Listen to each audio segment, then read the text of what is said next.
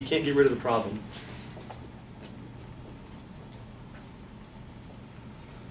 If you can't, we'll say it this way, if you can't cancel the problem, because y'all love the word cancel, right? If you can't cancel the problem,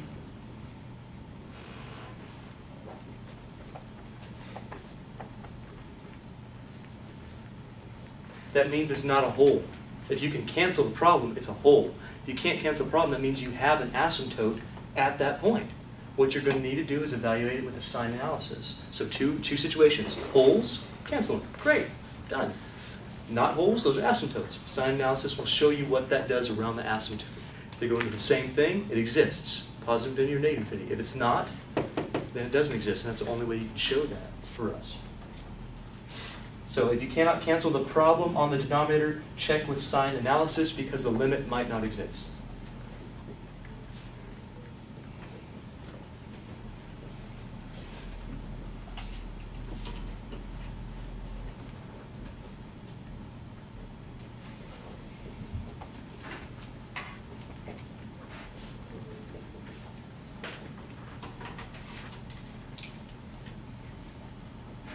Because the limit might not exist.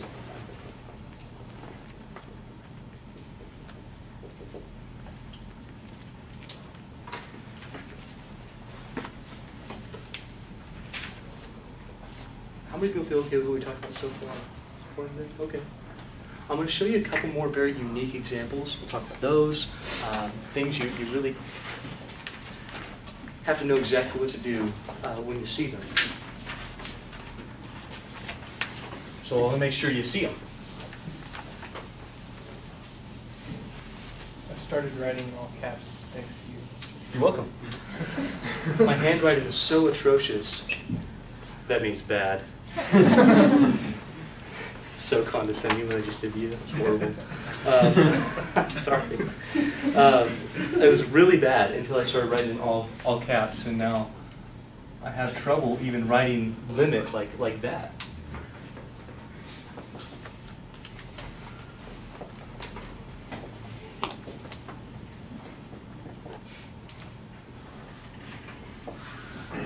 Also, my dad was a carpenter and a draftsman, and so he used all caps all the time, so I wanted to be like him.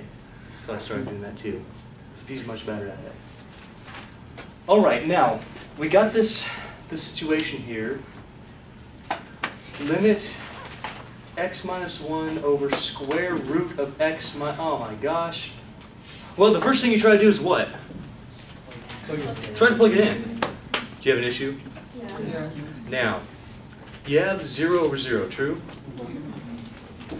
Unfortunately for us, these aren't easy to factor, right? You probably do have some sort of factor out of that, but it's not easy to do. Polynomials are easy to factor, that's fine. But with this, that theorem really doesn't hold that much water because it's not easy to factor that. So, okay, what are we going to do? Any ideas? Have you ever heard of the conjugate? The conjugate is those two terms with a different sign in the middle. If we do that, that's one way you learn in your intermediate algebra course on how to rationalize a denominator or rationalize a numerator or basically just rationalize out a square root. So if we do that, that might help us. So don't forget the algebra that you know. Sometimes we can rationalize. If we do, we'll rationalize square root of x minus 1.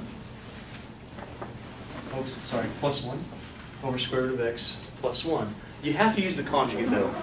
If you don't, well then you're going to just make your problem worse because you're not going to get rid of the square root. It's going to be within a middle term of your problem. So you have to alternate those signs. You guys okay with that? You sure? So use that conjugate. Now let's see. Of course we have parentheses here.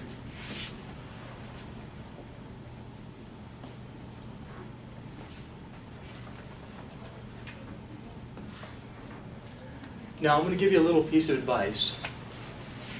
Generally, you don't want to distribute, in this case, the numerator. If you were rationalizing the numerator, you wouldn't want to distribute the denominator because ultimately you're trying to simplify out something. Are you with me on that? You're trying to simplify that out. So I'm purposely not going to distribute the numerator unless I absolutely have to if I run into an issue. So right now I'm going to leave this as x minus 1 and the square root of x plus 1. Why? Because I'm trying to simplify stuff. That's why. Now on the denominator, you tell me what do I have to do with this? I do have to FOIL or distribute, so that means every term times every term. Tell me, what's square root of x times square root of x? Yes. Now, do you see what happens and why we use the conjugate? If you distribute this, we get x, we get plus root x, we get minus root x. What's going to happen with that? That's why we use the conjugate. And then lastly, you're going to get what? You get x minus 1. Do you see why we don't distribute the numerator? If you distribute the numerator, you gotta mess crap up there, right? You have to refactor. It's not going to be easy. If you don't distribute it, the factoring's obvious. The simplification is obvious. What are you going to simplify? Well, at least I hope it's obvious. Is it obvious to you what you're going to cross out? All right, good. Whew. Yeah, kind of obvious.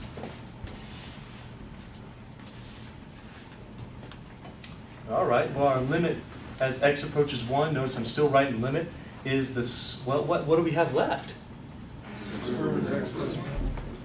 Are you going to have an issue? Oops, that doesn't look like an x. Are you going to have an issue if you plug in 1? It's not negative, it's positive 1, so we're okay. We have no denominator anymore because we rationalized it. It went away because we were able to simplify it. If we plug in 1, what are you going to get? 2. And that's your limit.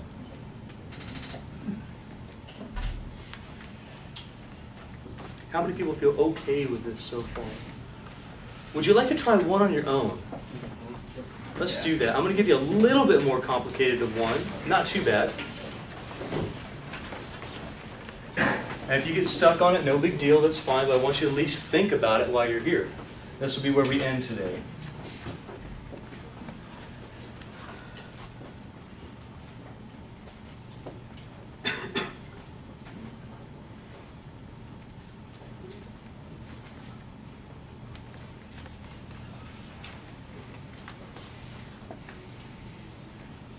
So limit as x approaches 0 of the square root of 1 plus x minus 1 over x. Are you going to have an issue here?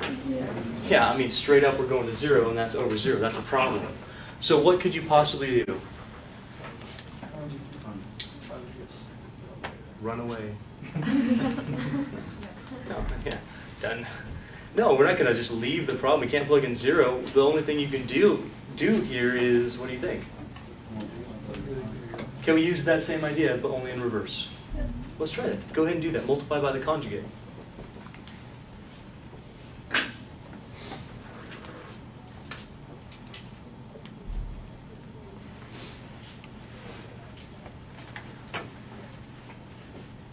Conjugates have to have different signs. They have to.